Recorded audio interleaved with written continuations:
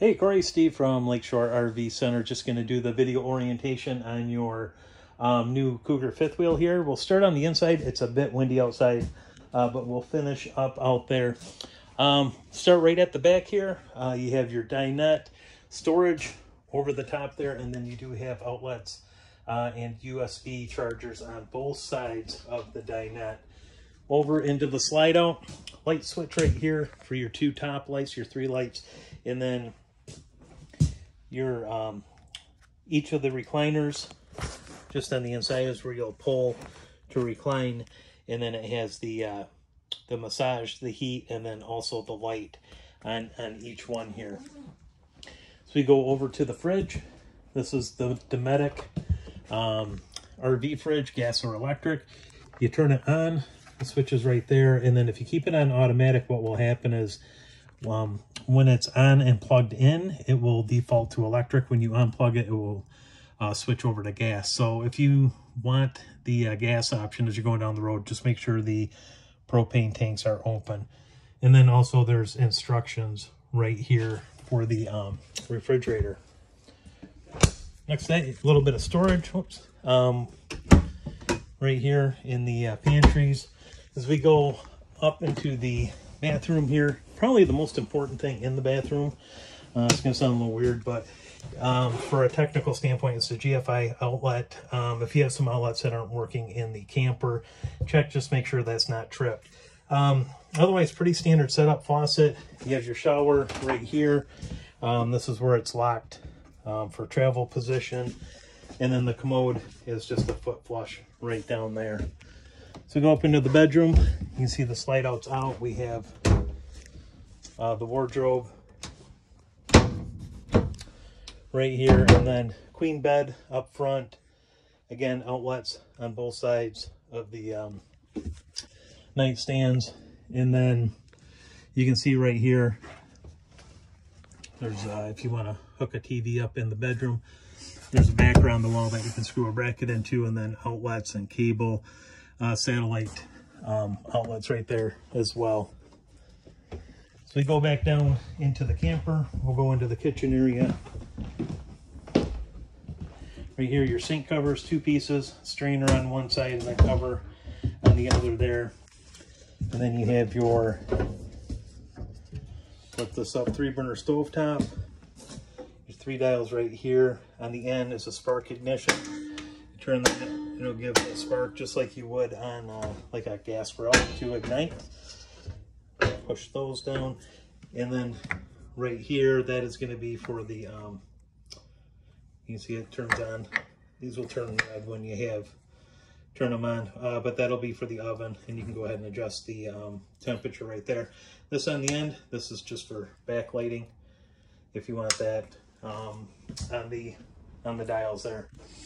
You have your Summit TV right there, and then your Furrion AM, FM, CD, DVD player. You have different zones. Zone 1's for inside, Zone 2 is for the outside speakers, and then the fireplace underneath that.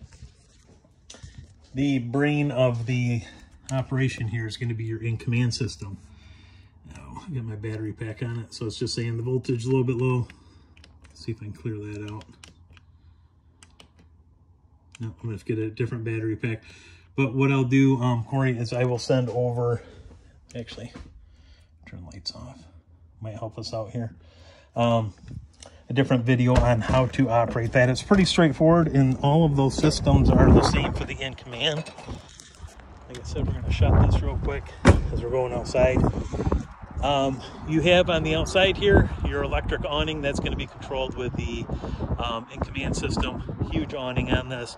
2 outside speakers, like I was showing you how to control those. Your hot water heater, that's controlled off the in-command system as well.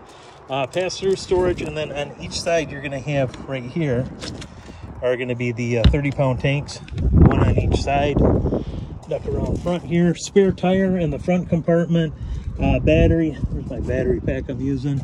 You have front lights right here, and those docking lights, those are going to be for these amber LED lights. You have them on each side, and then also up on top there. As you move over to the other pass-through, here's your other 30-pound tank. right there. But in the pass-through storage, you're gonna notice right here you have your black water poles. There is 2 gray tanks. I'm sorry, there's a black water and a gray water pole right there. You have a second gray tank, and that pole is right underneath by the outlet there. So black being for the sewer, gray being for the dirty water, black tank flush if you want to hook a hose up to that. It says right there, if you're going to use that, make sure this is open. Don't leave it closed because the water will come up through the toilet. City water connection, and then to winterize, really easy winterization right there. And then you also have the external shower, and then right here is where you'll hook up for your cable, TV, and then the satellite, and then battery disconnect right there. Inside, this is going to be for the auto leveling system. There is instructions right behind, and I'll send you a separate video on that as well. And then you have the solar right here, and then battery disconnect for that. And then also in the pass-through storage is your power cord. This is for the outside shower right there. That'll hook up there. As we go around the side here, this is your furnace exhaust. Just be mindful of that if the heater's on, that you don't put anything up against it or touch it. That gets extremely hot. And then the power cord connects right here. This is the 30 amp plug in here, and then just next to it, this is going to be where you'll fill the freshwater tank, just behind the lock there. Then as we move to the back, you have the 2-inch receiver hitch. You have the ladder going up to the top of the camper, and then if you want to do the Furion observation camera, there's 4 screws that hold that cover on. Take it off, and there's basically a RCA jack that plugs in right there.